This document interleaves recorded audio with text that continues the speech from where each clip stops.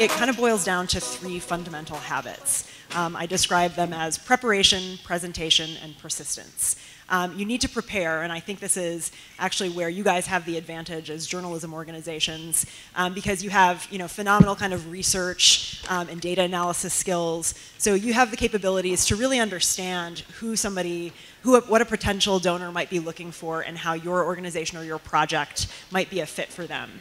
So I would just encourage you to be creative in thinking about looking at fundraising databases, news clips, to learn about the potential donors for your organizations and figure out what your angle into them might be. The second step, presentation, is a little bit harder. This is the stage where you reach out to them and make your case for support. Who are we? What do we do? Why is it important? And why should you as a donor care? Those are sort of the 3 or 4 questions that you have to answer in your case for support in order to make a really compelling but succinct approach to a donor. And if you can do that, you're well on the road to building a successful major gifts program, because every conversation with a donor really needs to be about that donor. It's not about you, it's about them, what their agenda and objectives are, and how you can help them advance that agenda. And the last step is persistence. And this is actually the most important habit that I would encourage you to develop as managers or as fundraisers, because again, what a healthy donor program entails is relationships, really strong relationships, and that just takes time and patience and good manners and tact and all of that to cultivate. So it's a fairly simple process, but it means you have to put real time and thought and effort into kind of customer service for your donors and your prospective donors. Thinking about what they need, what might interest them, what happened in your organization this week that is worth sending an email or making a phone call and giving them a quick update on.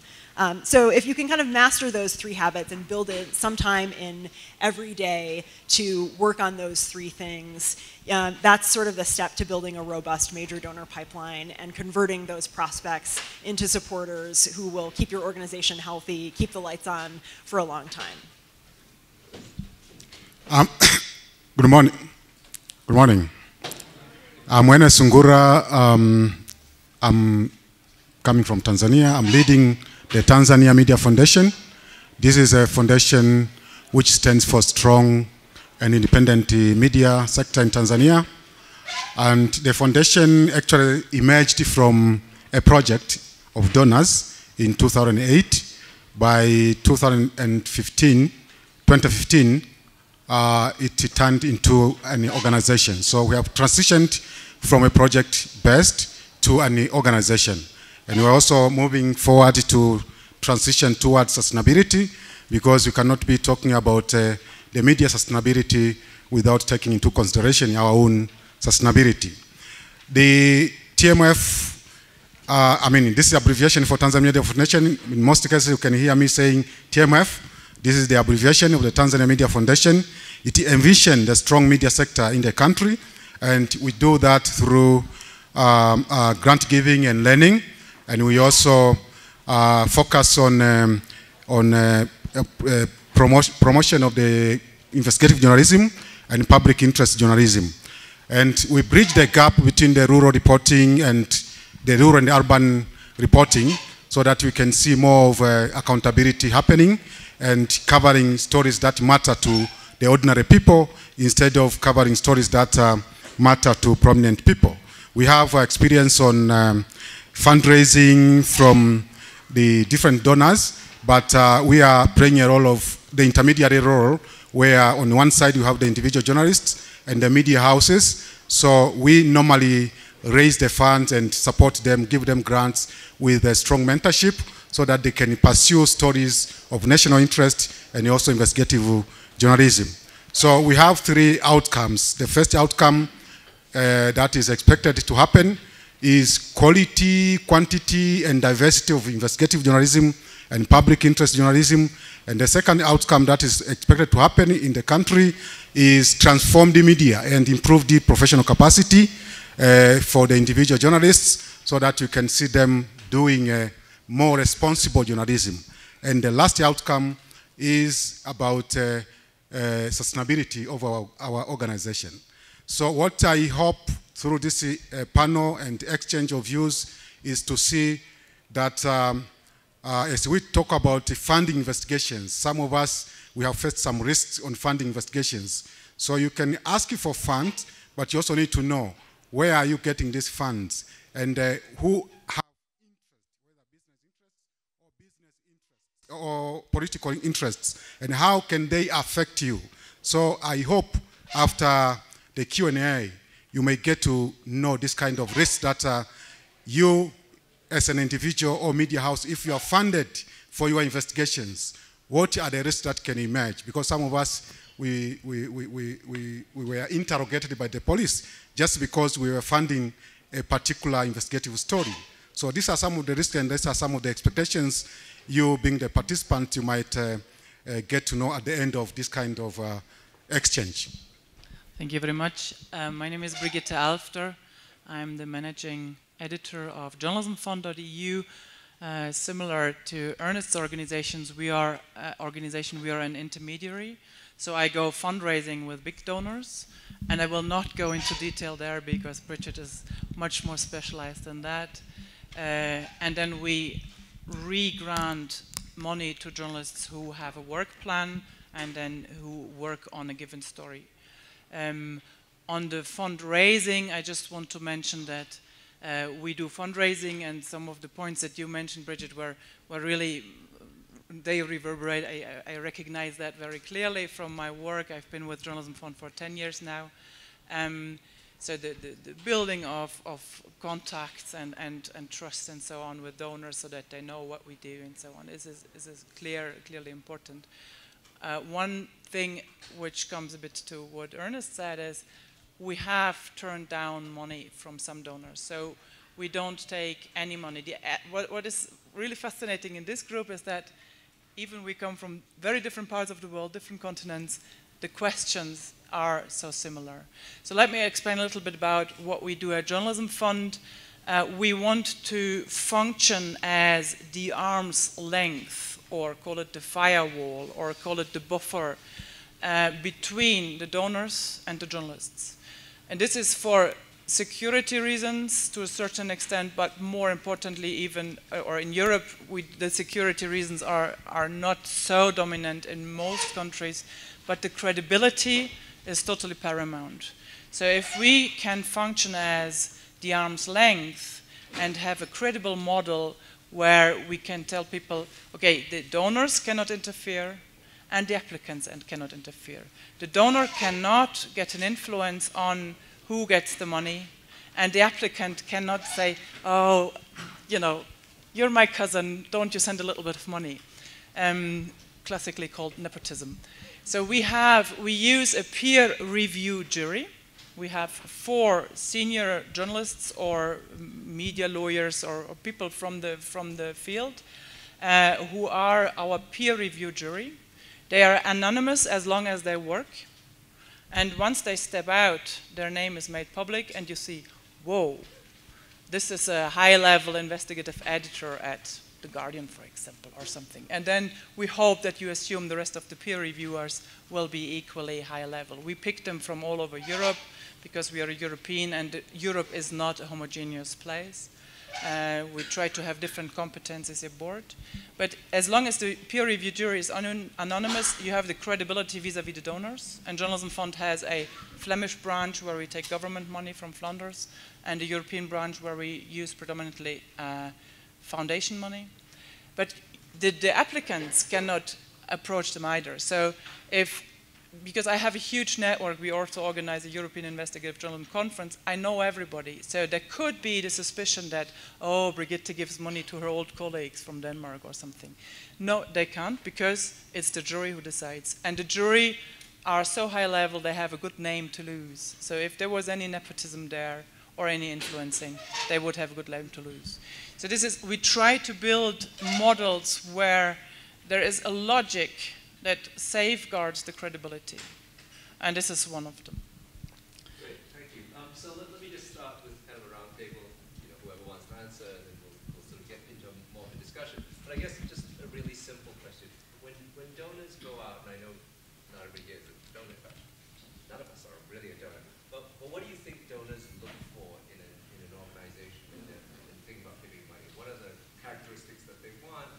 then if you want to sort of roll on a little bit from that into sort of the slightly more complex topic of are they looking for particular types of coverage beyond different types of people or different types of organizations? Anybody? Yeah, maybe I can start on that. As I mentioned earlier, that the Tanzania Media Foundation emerged from a project, and it was actually called Tanzania Media Fund as a project of donors before it transitioned to an organization. So they had their own interest. But of course, just to mention, their interest was grounded on good governance, transparency, and accountability. But on the other side, the media side, and the investigative journalists in my country, they also had their own interest or need to cover more investigative stories. So this was now how to find the commonalities. And the veterans in those years, I think since 2004, 2006, they started to fundraise, like to make a case to donors. And donors, they also accepted their case that, okay, we can support investigative journalism as long as they are also able to achieve what they intend to achieve, which is all about good governance, transparency, and accountability. So just to respond on that quickly, that was one of the main interests of donors who actually agreed to contribute more than $7.1 million initially in 2008 for establishment of a fund. So that was their interest. Sure, I would say, in general, if you're sort of looking at the, what I'll call the usual suspects universe of donors, many of which, support this conference, what they're interested in sort of a big picture way is healthy democracy, right? Civic participation, information access, transparency. So those are the sorts of values you want to think about in terms of framing your case for support, your value proposition, in approaching donors like that. But that's sort of I think this kind of philosophical view of foundations and philanthropists that are supporting this kind of work. In terms of the particulars of what they might look for in an organization or a project, I think it's what any of us, if you're re-granting to freelancers or individuals, it's the same thing you'd want to see, and the same thing you'd want to see from your staff or your colleagues. Is there a work plan? Is there a timeline? Do we know what the deliverables will look like? At a higher level, if you're talking about maybe a core support or a capacity building grant, what's the mission of the organization? What kind of impact have you had, right? It's one thing to put out a tremendous investigation or to put on a conference like this, but what happens after we leave Johannesburg, right? At GIJN, if we want to be successful in continuing our relationships with those donors, what we're going to have to prove to them is that we track what you guys do once you leave here and figure out what impact this actually has in the real world. And I think the mission and the vision of the organization and its leadership is also really important. At the end of the day, someone who's making a significant investment is usually investing in you and your capabilities as a leader, and their trust and their faith in you. So establishing your own credentials and being able to point to the organizational impact that you've had and how you see yourself kind of making an impact in the future, your vision for what changes as a result of the existence of your organization is really paramount. I would completely endorse what you said there, and I will then focus on the individual journalists applying for grants. I think it's really important, let me take an example of a team that we supported. There were a team of 7 young journalists who were really appalled by the news coverage of the migration across the Mediterranean.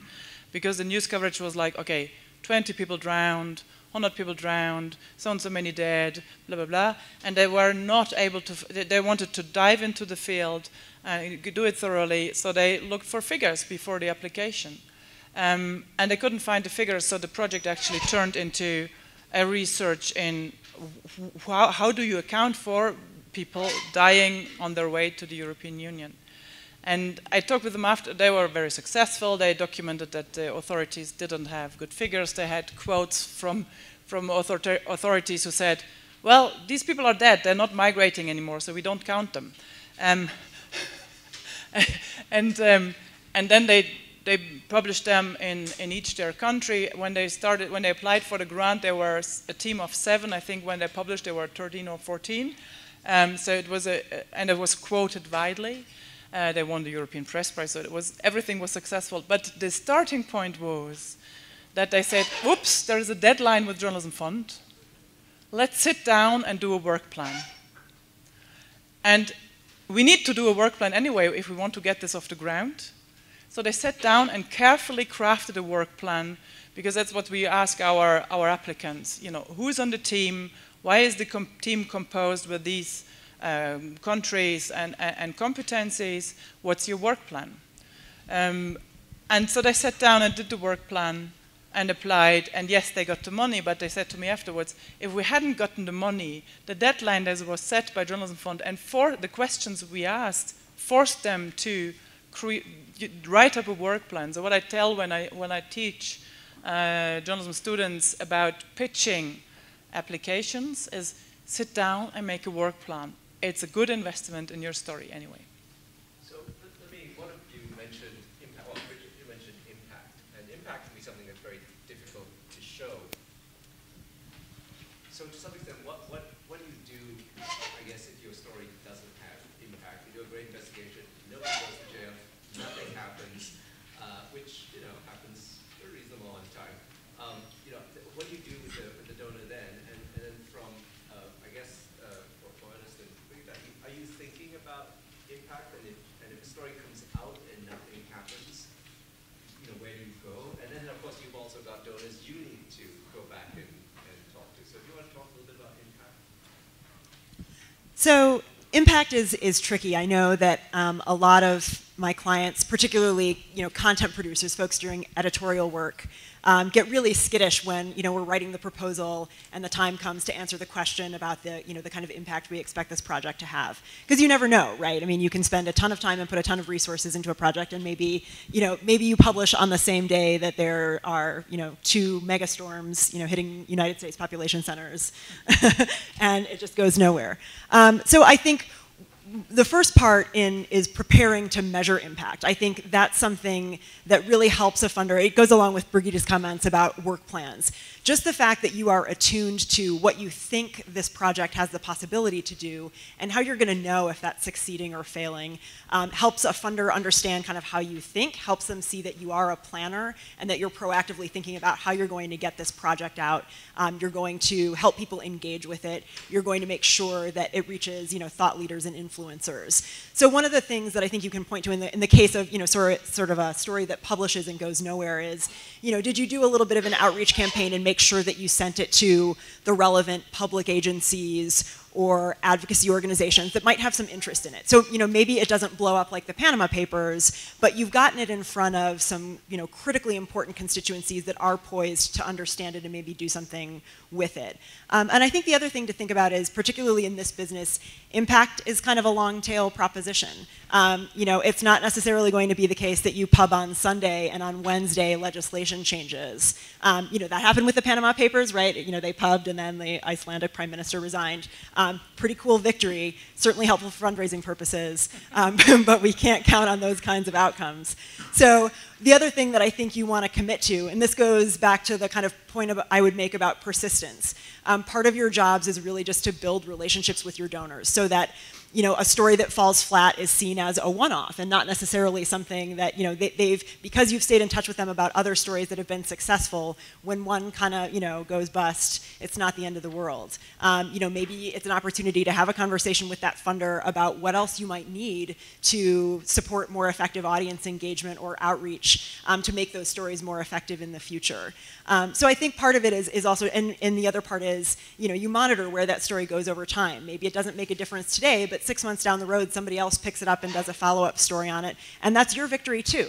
And you need to make sure that you circle back to the funders that supported that and make sure they know about it. So I think part of it is, on the front end, planning to track impact and thinking about what you want it to look like ideally, and on the back end, continuing to monitor it, communicate with your donors about it, and use it as a relationship building tool. Yeah, the impact is just like my colleague has said, is Yeah, it's an issue that normally we need to discuss even with the funders or the donors.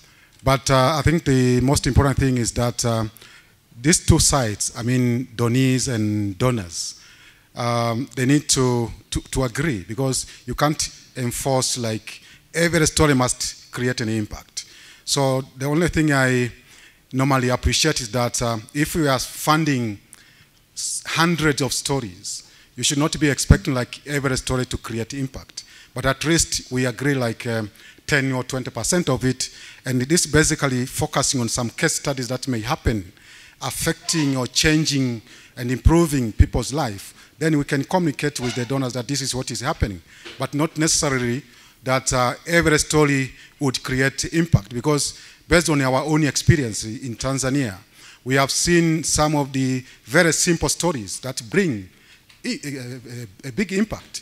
But sometimes you can even have a conflict between quality story, in-depth reported story, but there is no impact. But a very simple story, you can just be surprised that there is impact. I remember in one of the cases, we supported a journalist who went to investigate, I think it was all about many farmers were not receiving their fertilizers. We have a system in Tanzania, farmers need to receive fertilizers subsidized by the government, but they never received. And a journalist reported only a single story, and it was in a government newspaper. And the member of parliament took that newspaper and he was referring to it in the parliament, asking the prime minister in the parliament what the government is going to do about this story that has been reported in the government newspaper. And the prime minister acted immediately, like, so we are going to send the police, they will be arrested, we will do this and that, but it was only a single story. But if you compare, you might have a series of stories, 12 of them, with a lot of risk behind, and there is no impact. So this is just something that we need to strike a balance and agree between donees and donors. I completely agree, yes. I would like to start with another example. I'm a journalist, I like cases. Back in 2003, I was traveling Hungary, which was in the years when a lot of formerly state-owned companies were privatized, so there was a sort of robber economy, very aggressive privatization and a lot of corruption.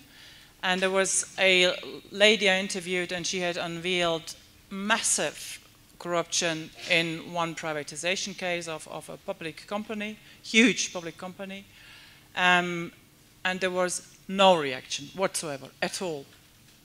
And I came traveling from Western Europe, and there was a cinema movie at the time about an Irish investigative journalist, and she was like depicted like a hero.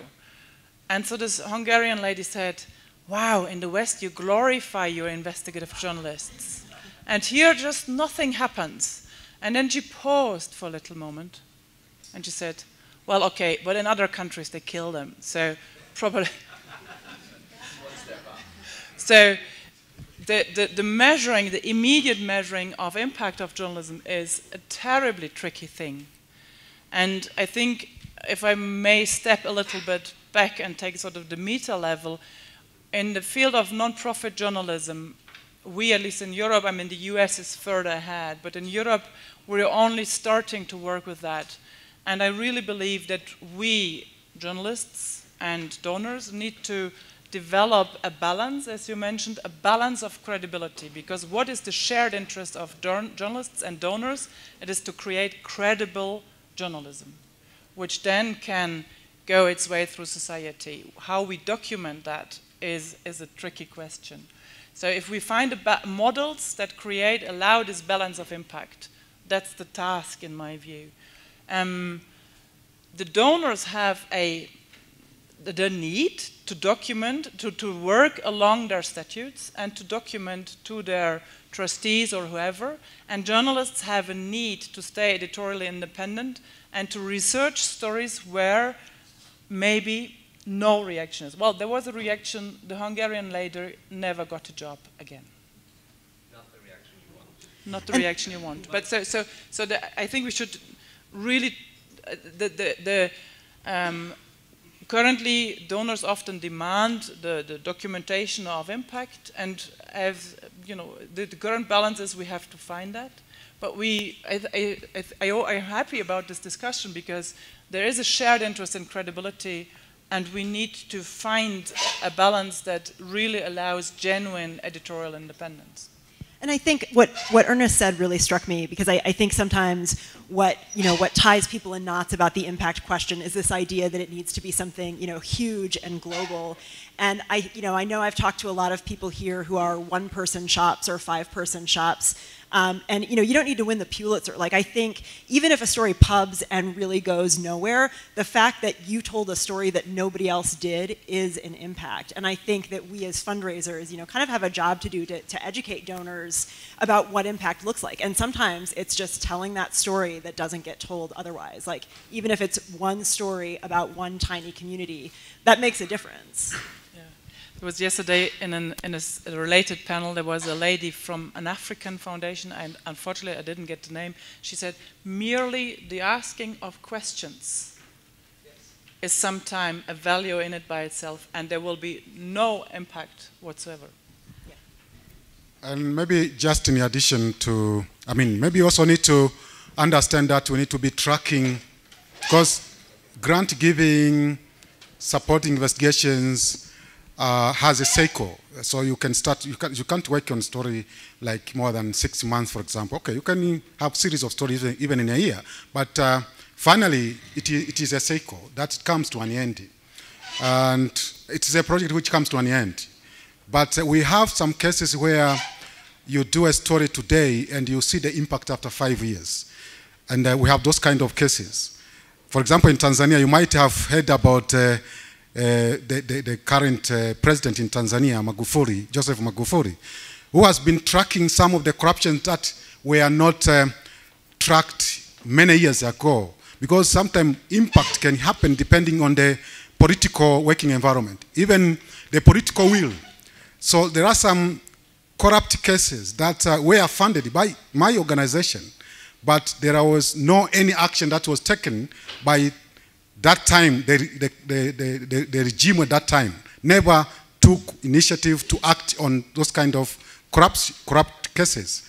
But after 5 years, now with a new regime, maybe you can say with a political will. So some actions have been tracked down and action has been taken. After 5 years. So this is one of the elements that we also need to be telling the donors, that we should not be talking about impact as of now, but the impact can also happen depending on the political working environment. I think there's kind of two things I'd add to that too. So one, there was a wonderful report the Columbia University did where they identified watchdog journalism and scarecrow journalism. And watchdog journalism obviously catches people who are doing bad things and exposes them.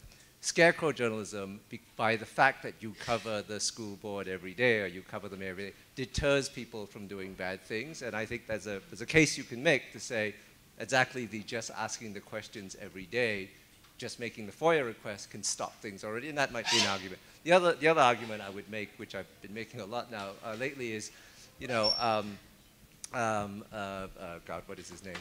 Dr. Huxtable. Bill Cosby, right? 38 cases, no real big impact. Bill O'Reilly, no real big impact. Roger Ailes, no real big impact, and then, you know, Harvey Weinstein, who's kind of famous but not really a household name, and boom, the world explodes, right? So you're building up. Let me switch a little bit and talk or ask about sort of two things. One, related, not related, you know, you answer whichever way you want. One is the notion, the idea of core funding, the vexed idea of, you know, we'll pay for you to keep the lights on, versus I want you to cover a story, or I need like a big project that has to be interesting, and how grantees what are the strategies for balancing that out? Because obviously you want the money for a project you want to do, but you also want to keep the lights on and pay the, you know, all the bills. And then the other question of how you navigate through, you know, donors want you to cover, you know, whatever, women's rights in this, or they want you to cover migration in that, and, you know, I only want to cover X. How do you make that dance between what donors really want in a specific area and, you know, versus what you want to do? Anybody? Okay, maybe I can go with the last question. That donors' influence on the type of stories to cover. I think this should start from when you think strategically. So from your strategic point of view, then you agree, this is our strategy. So otherwise, those kind of thematic areas, they should have been discussed and agreed right from the beginning. So in my case, with the organization that I'm leading, so we have that, high level, strategic level, and the expectations that we have already all agreed. And we don't focus on some specific stories that we need to cover. After all, I think we have just tried to push back right from the beginning, from the design point of view. And for me, that's the best way to avoid this kind of influences. But of course, it doesn't mean that I don't know if I'm supported by a certain donor. I know that what are their area of interest. So, for example, the approach we use at Tanzania Media Foundation is that it is the responsibility of the individual journalists to pitch the stories. What we do basically is to guide them that at the end of the day, at a high level, we want to see more of good governance, transparency, and accountability stories. But how do you have those trigger points to influence the good governance, accountability, and transparency? Those are the areas that we need to be telling the applicants, and that's what we do. And from there, it doesn't matter what type of story, be it immigration, be it environment, be it agriculture, and even if maybe it cover the donor's interest or it doesn't cover, as long as we have agreed at that high level. That is my view. We have had similar considerations at Journalism Fund, and again, this it goes over and over again. When we hand out work grants for journalists, we have for Flanders, it's in-depth and investigative journalism in Flanders, or of relevance for Flanders. When we do it on European level, we have the additional requirement that it should be investigative journalism in Europe in cross-border teams. So we want to stimulate the method of cross-border journalism, which is so important for Europe and the world, but we are active in Europe. So these are not connected to topics. So we don't want to set the agenda, we just want to stimulate journalists, allow journalists to develop this new method in Europe. We have had some pretty severe fights within our board because the board says we are not agenda setting. And there is sometimes the opportunity to get indeed money for one topic or the other, where we would go beyond the usual suspects of our donor partners whom we have been working with for years, who support journalism, etc.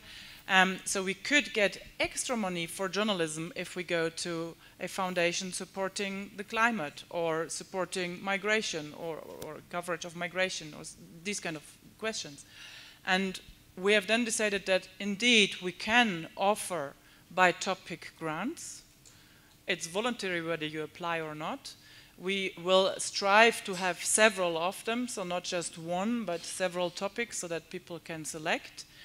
And then journalists can apply or they can not apply. And Europe being a very diverse part of the world, also when it comes to journalism ethics and when it comes to whom to take money from and whom not to take money from, we have to respect we do respect and we trust the journalists to apply the professional ethical consideration before they apply for a grant or not. Because if we offer grants with strings attached, say a topic, then as a journalist you have to clarify that according to your ethics, with your editor, etc.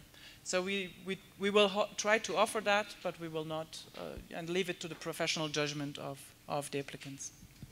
I think it's a question of preparation. It's one of the considerations that you need to give some real thought to, in the early stages of your fundraising efforts, of your organizational development efforts, and probably continually as you move along. You need to. It's probably worth sitting down with your board, your stakeholders, and thinking about what kind of a gifts acceptance policy looks like. What are the conditions under which you would have to turn down money? And what are, on the other side of that, what are the, the best types of revenue to support the kind of work you want to do? If you are, a nonprofit looking to focus specifically on covering climate and energy issues, then you don't really have a problem with taking restricted funding or, kind of semi-restricted funding to cover those issues broadly.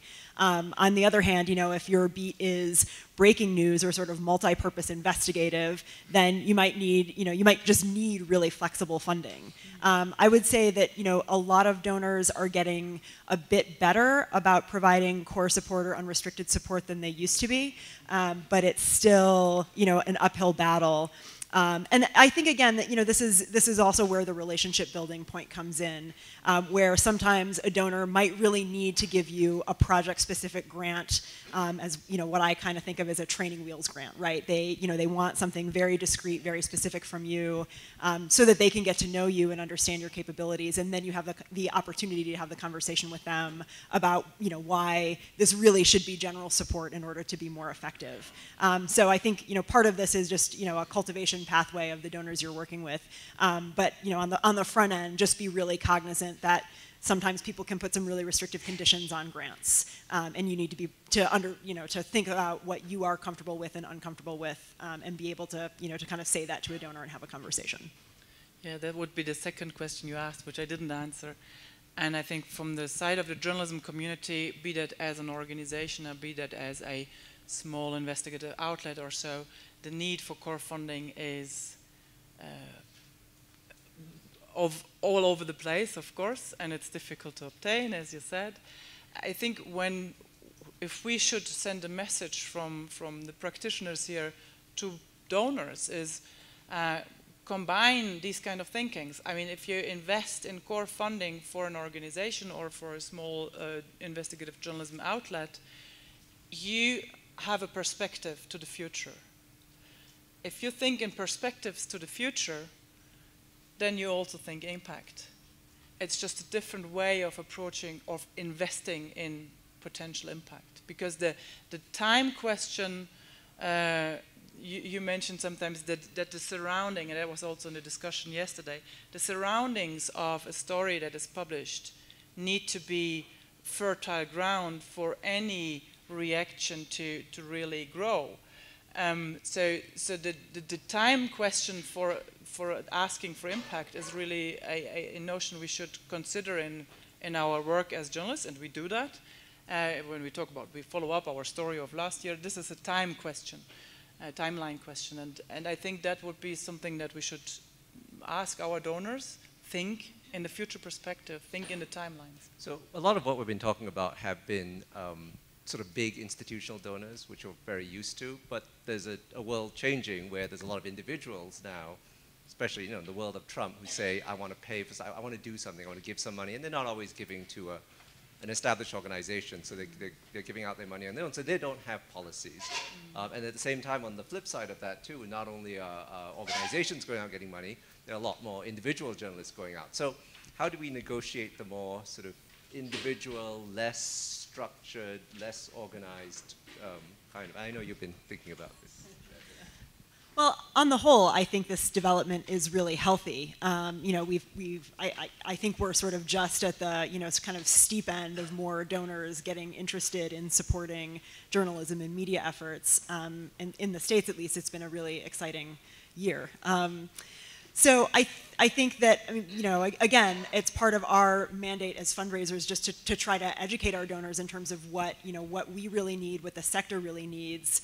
And sometimes, somebody who's not an established funder of journalism or media, isn't a program officer at a foundation who used to be a practicing journalist, so knows what it's like, sitting in a newsroom. You just have to have that conversation about, if your ultimate goal is to increase, the quantity and quality of coverage in general or on a particular issue, what we really need and what you need for us to have an impact is editorial independence. So we need to be really clear about what this relationship is and what it isn't. And you might need to have that conversation, I guess a more intense conversation with a donor that's, a new philanthropist or that's new to funding journalism and hasn't really thought through the mechanics of this before. Because it's certainly happened to clients of mine in the last year where, a nice family foundation pops out of the woodwork and wants a super specific set of stories by a specific freelancer. And, we just have to say that's just not how we work. But if you're interested in this issue, here's how we could help you. And it took a couple of conversations to get them to come around, and they've been incredibly high maintenance. They're on the steep end of the learning curve. But that's part of growing the pie, right? Growing, you know, the pot of money that's available for this work, which is clearly what we need to do. Yeah, just a point to emphasize on funding individual journalists. Yes, they are less structured, and some donors, of course, think that there is more risk on that. But just based on our own experience, to me, it pays better supporting individual journalists than media outlets in terms of value for money. I can spend $140,000 just to give grants to one media outlet, but I can spend $140,000 to give to almost 100 individual journalists by spending maybe $2,000 of maximum $4,000 to pursue an investigative story. And in terms of impact, I am able to see more impact than the media outlet with that a lot of money. And this is practical because, for example, I mentioned it during my introduction that we do the urban-rural bridging the gap. So more than 80% of the grant we give goes to individual journalists. And we have a product which is called Rural Dispatch Grant. So this involves individual journalists, and we do it 60 journalists per year. We send them to rural areas in batches. And they go remote areas where the media outlet cannot support, cannot fund to work on a remote area story. So we do that, and we bridge that gap. And it works because it touches the ordinary people's life about education, agriculture, you know, their daily life, they normally improved. Dispensaries are being built, hospitals and classes and desks are being bought just because of simple story by assigning a journalist and commissioning a journalist to go more rural. So to me, this is what actually, not only my views, but based on our experience for the last 8 years. I have the very same experience with supporting individuals. Right? I would like to come back to the questions on how to interact with donors. And I think it's important when we are active with investigative journalists that we think of, that we don't forget our own background as investigative journalists and the transparency that we demanded. So I think transparency may be a very good tool in these kind of interactions. So we are currently talking with some of our donors about inserting or explicitly mentioning the fact that there are no strings attached beside the fact that we give it for European cross-border grants, that there are no strings attached and that this is in the contract and that we may quote this passage of the contract publicly. So that we really say, okay, this is written on paper and the contract would end if there was interference, just to show it off, so to try to insert some transparency. And we also have had discussions with donors who are like, okay, no, you can hardly even mention our name. And we say, no, but I mean, we have to tell where the money comes from. So this kind of working with transparency, and again, I think this is a process where we just, probably in the early decade, of finding this balance of credibility and find the elements that can support that. So transparency may be, or can be, we're experimenting with transparency models on how. One of the things we talked about yesterday was this model policy that INN has put up for organizations that they can, that they can show people what their things is. And one of the things we talked about is individuals could even put this up and stick it on their website and say, these are the policies I follow, and this is the money that I will take. So I'm going to open it up to the floor for questions. But before I do that, I just want to get one really quick question out to all of you, which is, tell me one or two things you wish grantees would not do. Should not do. What are the one or two things that you hate grantees doing and you wish if you could have a chance to change everything, they would never do it again?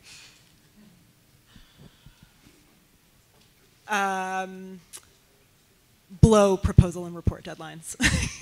Just, they're usually publicly available. You usually have plenty of heads up. Just do the work, put it on a calendar, get it in on time.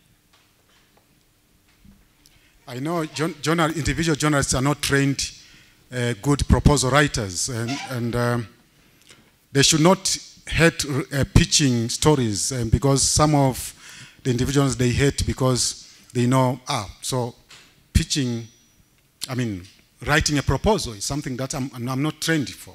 So I'm trained to write stories. So I think they should be aware that pitching a story is just like writing a proposal. So this is what I will encourage individual journalists to ensure that they comply in terms of the approach should be pitching story just like the way they pitch to their editors. At Journalism Fund, we offer advice to applicants before the application, and because we have a peer review jury, we can give even editorial advice. And what I would hope applicants do is read the criteria before they call.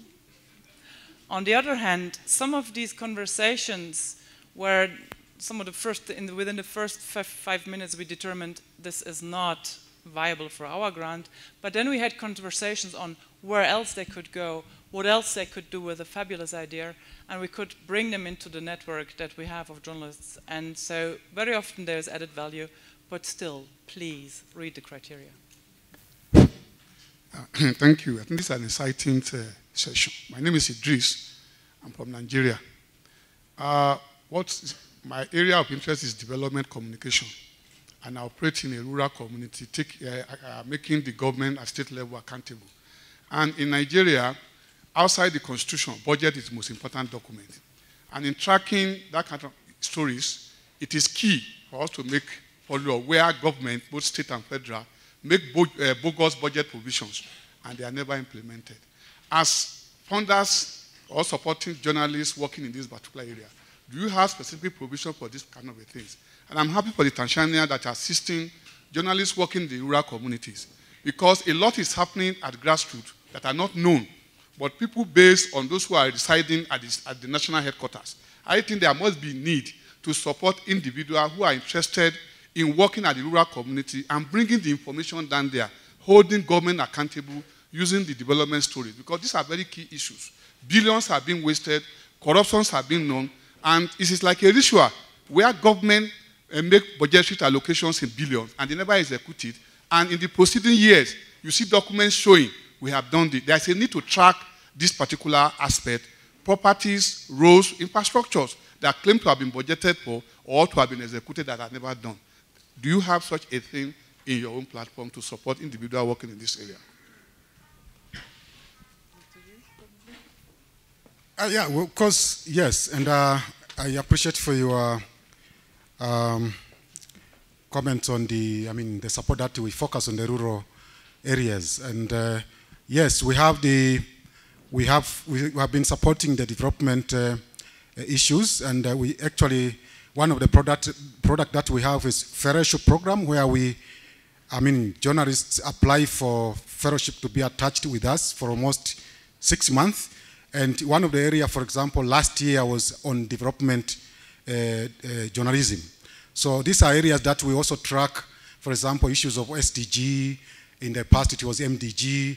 So this is like exposing the journalists to understand what SDG means on some particular areas, also connected to our country, because these countries worldwide, they picked their areas of interest on SDG. So for us, SDG was an entry point to cover or to build capacity of individual journalists on covering development issues. And of course, they stayed with us for a period of 6 months. And this is an area where we actually, there is also this challenge of lack of specialization. So most of our journalists, because we are trained, some of us may be at diploma level or degree level, but we are trained generally, not in a specialization manner.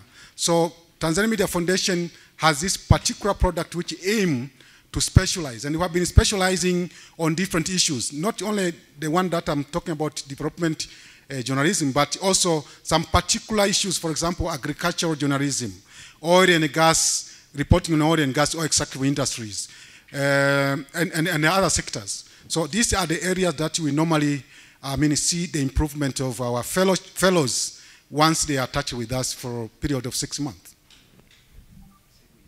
Okay. My name is Winnie Kamau, and I'm with the Association of Freelance Journalists. And we have an outfit called Talk Africa. It's an online platform where we send our stories, and mostly we base on development stories and data-driven stories. So my question is, I'm just learning. For us, we've been struggling with the fact that most of our members are freelancers, and they contribute to a platform and as well as contribute to other places so that they can be able to sustain themselves. How do we create a business-minded kind of journalist heart? Because that's where we are struggling with. We are very good at writing stories and getting stories out, but in terms of a business model in order to monetize, we are struggling at that. And then secondly is about the journalism funds. I'm finding Africa had a fund, a media fund, and I don't know, it somehow collapsed or somehow it went quiet. Nothing is being done much on that. But when it comes to journalism, European Union, there's a lot of funding for journalists to go outside Africa, outside Europe to Africa and come and do stories. Is there a way you can create a model where you can be able to partner with Africans and the Europeans so that you don't import parachute journalists from Europe to Africa, yet we have journalists who can do some work and you can collaborate together? That sounded like a question to Journalism Fund, and we're working on it. And I'm happy you mentioned this parachute journalist, because that would be sometimes necessary, but sometimes not suitable for in-depth stories, because if you come in for a short notice and in short term, you don't get the knowledge of the place. We have had 2 pilot projects with work grants, cross-border journalism work grants, Europe-Africa. They were pilots, 1 year only, and we're currently in the course of fundraising. If you keep fingers crossed, as of February, there will be some news. But I can't say anything before that because there are several applicants, I know that. Hi, my name is Zoltán Sipos. I'm from Romania, and I am a journalist, respectively. I am a manager of a small investigative newsroom. And I do write quite a lot of applications as a journalist and as an organization as well. And I want to ask you, what do you think, how can I ask for feedback from donors? Because many times I work quite a lot on one application. It gets rejected, which is okay. However, they never say why was that rejected. Have you tried to ask? Sorry? Have you tried to ask? Yeah. And received basically no answer. So how can I ask more effectively?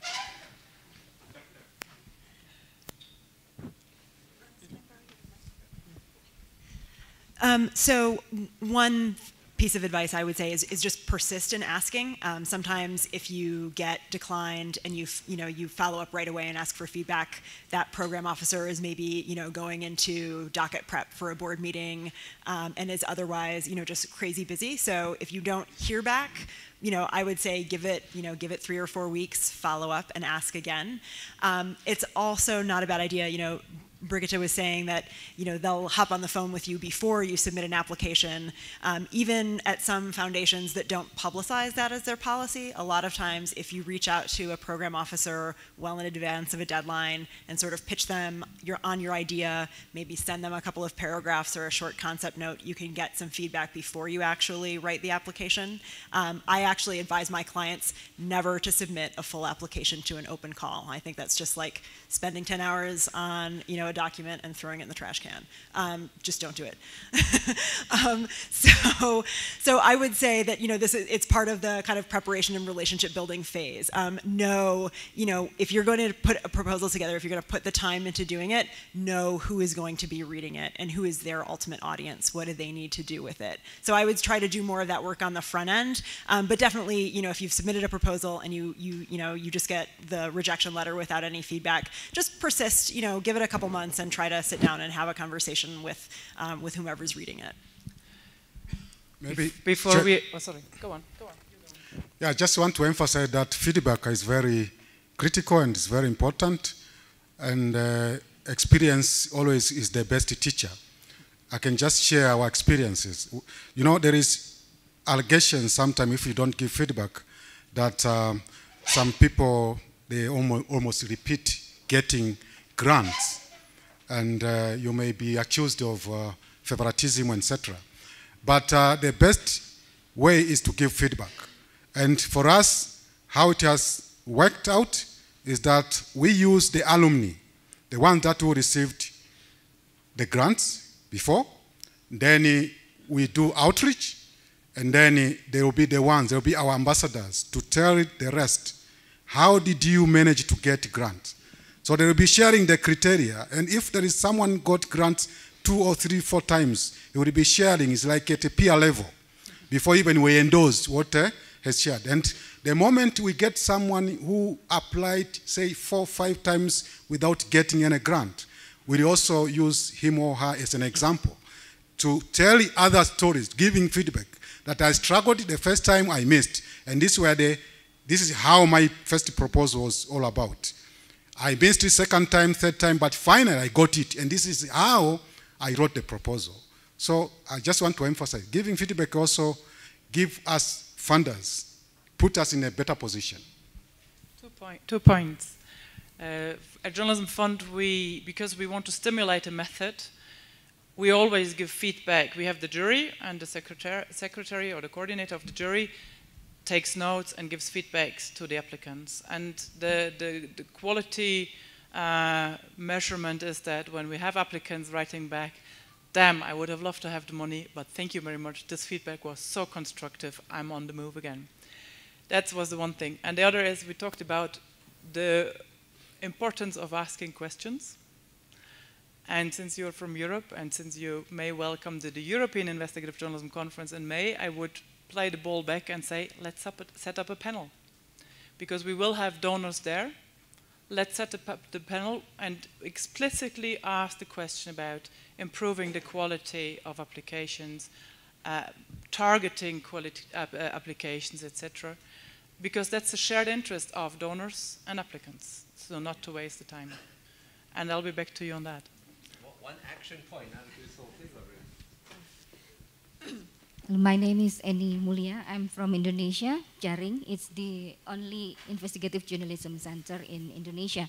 I have 2 questions. I'll try to be short. First, about impact. We know that impact is not happening instantly. And also we understand that we're not working alone in field. For example, if there is one, my organization has given a fellowship to a journalist who uncover a corruption of a leader in a local area who is running for the election. And then it was published. And when the election happened, the leader did not win the election. He was an incumbent. Well, we don't have any survey on how the reports was influencing the voters.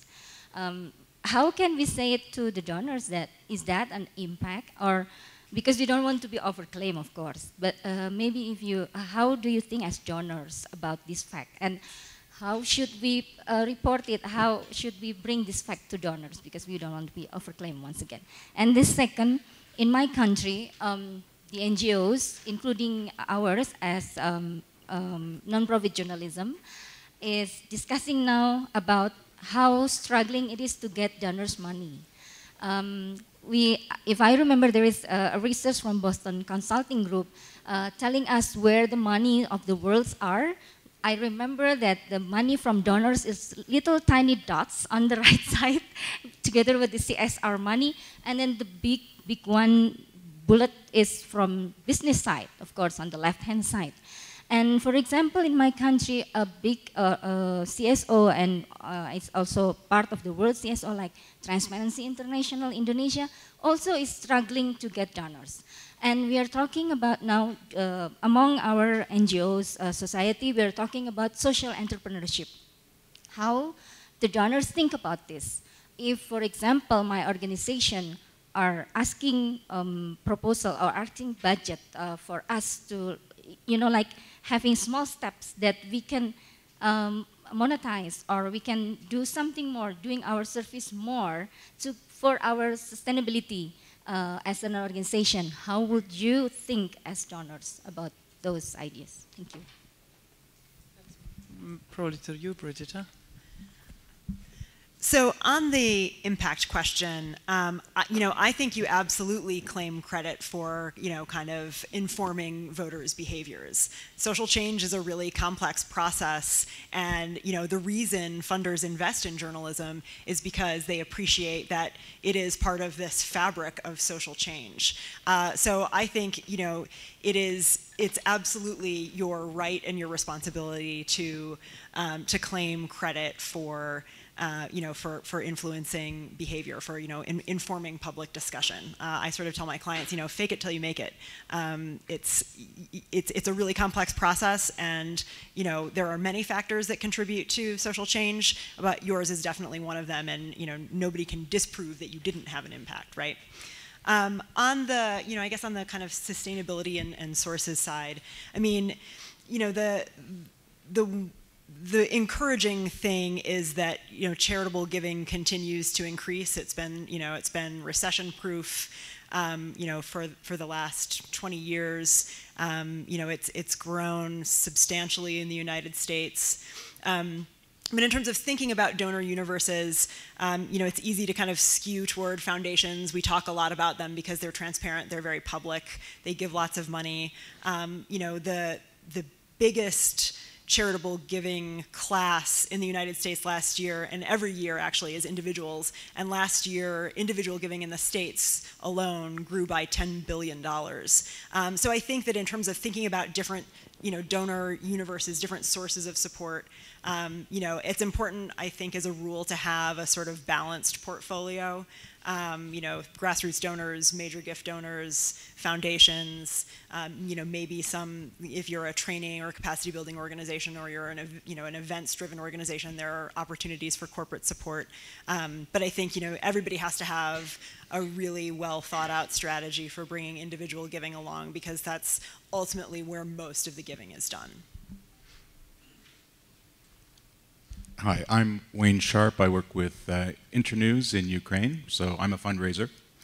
And my question is, I'd like to know if what techniques you use to prepare donors so that they know exactly what they're getting into when they fund investigative journalism. I raised funds from the Canadian government to support a group of investigative journalists in Ukraine. And for the past 3 years, it's been mostly great, except when these journalists investigate the president of Ukraine. And whenever they do that, which they did as part of the Panama Papers and the Paradise Papers projects, I get called into the embassy, and basically I'm told that, we have a problem. Partially it was because the people who approved the project moved on and replaced by other people who maybe did not have the same commitment to freedom of expression. But I guess I'm curious, do you come across this at all in your work? And do you have some ways of actually preparing donors so that they know that once you set journalists free, they're going to do what they do? Thanks. Okay, again, based on our own experience, donors and development partners are always scared on supporting investigative journalism because they know there is a lot of political risks. They want to maintain their diplomatic missions, and they don't want to be accused by the government, etc. But in my own experience, because in my introduction, again, I mentioned about some of us have been interrogated by the policy, just like you were saying, you invited to the embassy to be asked.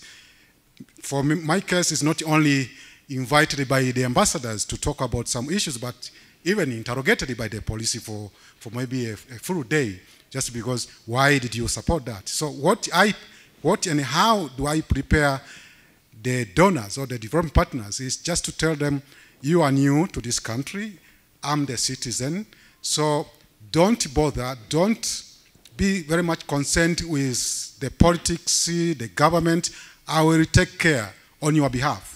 So I have to play now the cards. Like I know the politics in my country, I know the ruling party, how it behaves, and I know the government. And so I have to know some people. So, and I have to have argument which actually it can save my donors. For example, in one of the cases I mentioned, like, you police, you are interrogating me, but don't you remember one day we supported a story and the journalists investigated where weapons were being, some attackers, bad people, stolen weapons, and they were hidden somewhere. But because of the investigation we did, you were able to go and recover the weapons. So why are you not asking about us supporting such a story? And then you mention some other cases, like, how about that case? How about that case? How about case? So, and then at the end of the day, after those kind of discussions, you end up like, okay, actually, you are doing a good job. So you do the same argument with your government. Be it minister, I remember at one time I had to do my public relations by inviting the minister, asking, okay, now let us share the stories that we have been covering here. So these are the stories. The government is there to ensure good public services, water, health, education, etc.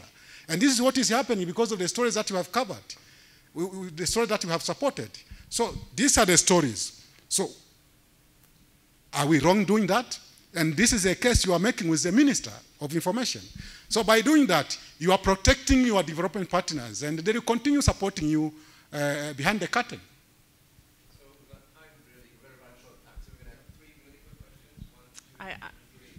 Really quick answers. Okay. Hi, thank you. My name is Nadine Gerard. I work for Deutsche Welle Academy. And I have more of a comment because we've done some research into investigative media outlets in Latin America, Eastern Europe, and Sub-Saharan Africa. And we looked at media viability. So not just the sustainability, the financial sustainability. So my comment would be, from the research that we've done and what we've seen, is it's more than just keeping the lights on. I think it's really looking at where do we need to invest to make our media viable, so we can react to changing trends, to another financial crisis, to another digital revolution. We don't know what's going to come. So yeah, that's just my comment. We've developed a model to look at different areas.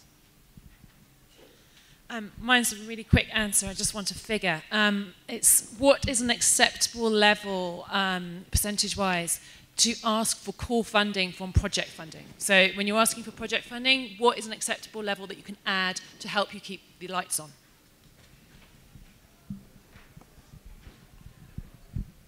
I'm Musab Baba from Iron Network in Sudan. When we're working with authoritarian, repressive regimes, media blackouts, stuff like that, the question of impact is reporting and doing more investigative reports on underreported areas. Is that considered in its own impact, or what kind of criteria? I know we've talked about this before, but what are the criteria under repressive regimes in trying to uncover in underreported areas? Yeah. Sure, yes, all good questions. So to your question, yes, I do think that's impact. I think, and again, sometimes impact is a question of what the funder is trying to achieve with the grant. So it's certainly been a trend in the kind of American philanthropic community where just covering and getting voices from underserved, underrepresented, and hard to reach communities is a value in and of itself. So certainly. But I do think you also want to be attuned to what that does in the community to be able to continue making the case for that kind of investment. On the core funding piece, the sort of, again, it varies from funder to funder, but the sort of rule of thumb is, your admin overhead percentage on a project is anywhere from 10 to 15%. That tends to sort of feel like a comfortable number for most donors. But you also need to do, I think, the kind of hard calculation of like, does that really cover your costs? And sometimes you might have to ask for something more than that just to be, or if there is a capital or a personnel need to implement a project, factor that into your request amount. And just to comment on the comment, I think yes, absolutely, keeping the lights on is not enough, but I think one of the things that we also fail to recognize often is beyond the stories and keeping the lights on, there's a ton of other things we need to do. Digital security, training, lots of other equipment, capital expenses. And so having that big, broad view of what an organization needs over a 5-year period is really key. Whether funders will fund it, that's a different, so we'll have to make that case. Anyway, look, thank you very much. There is lunch outside. Never want to get in the way of people in lunch. I want to thank the panel for standing for an hour and 15 minutes. So we all got exercise as well, so thank you very much.